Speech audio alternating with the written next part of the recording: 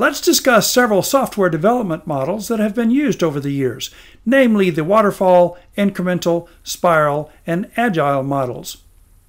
Although a bit outdated, the Waterfall development model is the classic one, primarily used in manufacturing, where a clear design is produced with predetermined specifications, and where production, testing, and maintenance proceed in linear fashion. Unfortunately, this development process did not work well with software development, and has been replaced in time with other, more effective processes. The main problem was the cost of making changes along the way, which was not a normal part of the waterfall model. To help solve this problem, the incremental design process emerged, replacing the waterfall method, where a small amount of work is done at a time, followed by testing and adjusting as needed in a circular process.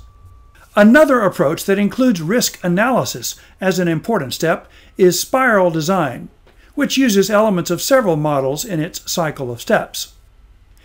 In today's software development world, a process called Agile is commonly used, which involves the incremental approach to a great degree, using a feature called the sprint, where weekly or monthly goals are established and achieved, followed by testing and evaluation, again in a circular process, involving customer feedback.